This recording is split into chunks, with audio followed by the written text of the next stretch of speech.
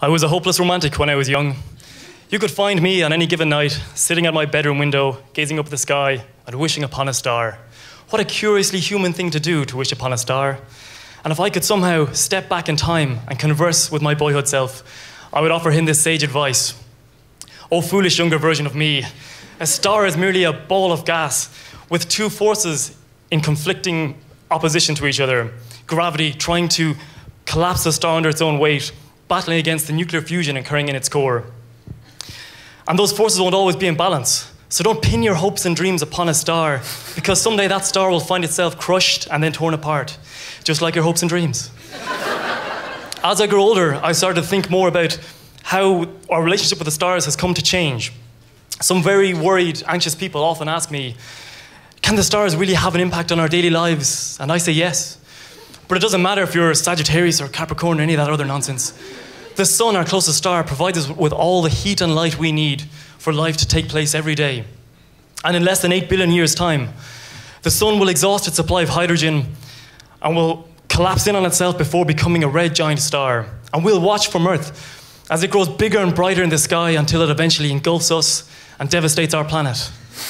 And that too will have an impact on our daily life. But it's not just the end of our world that the stars promise us. They promise us new worlds too. When I first gazed at the stars all those years ago, we knew of only one that had planets around it, our sun. We long suspected other stars of having planets, but it took us until the 1990s until we started to find them. Now we know of 677 stars that have planets around them. And we've gotten so good at detecting these planets, we think the ratio of planets to stars might be as high as 1 to 1. That means in our galaxy alone, there may be more than 100 billion planets waiting to be discovered.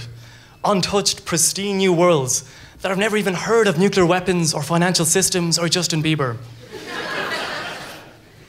It's not just during my own lifetime that the role of stars has changed. Long before we knew what they were, mankind worshipped the stars as gods and used them as tools of navigation around the world.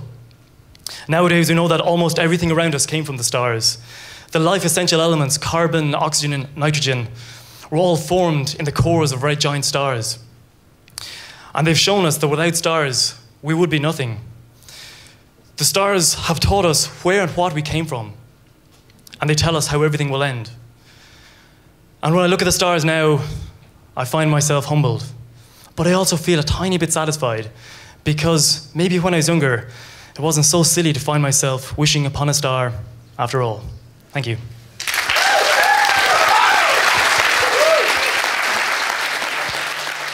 Very good, Joe.